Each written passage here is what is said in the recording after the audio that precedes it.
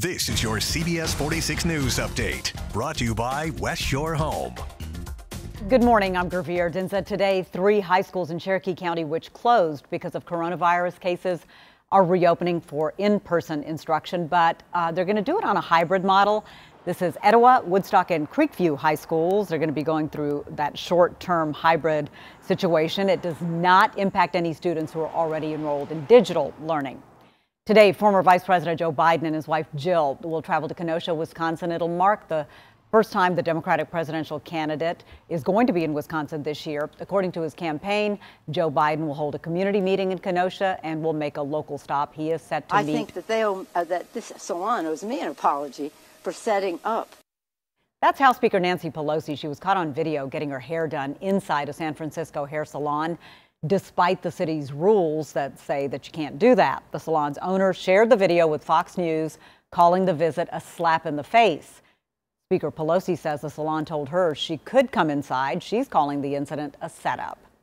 Legendary New York Mets pitcher Tom Seaver, who helped lead the team to win the 1969 World Series, has died. The Hall of Famer suffered from complications of Lewy body dementia and COVID-19. He was 75 years old.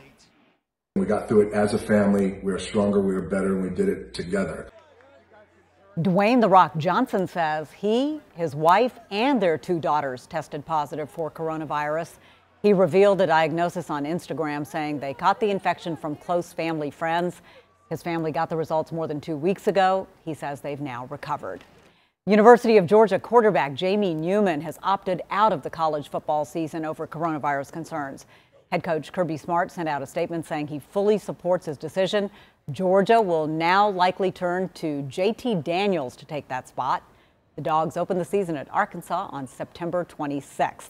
And the coronavirus also impacting Dragon Con. It kicks off today, but it's going virtual for the first time in 34 years.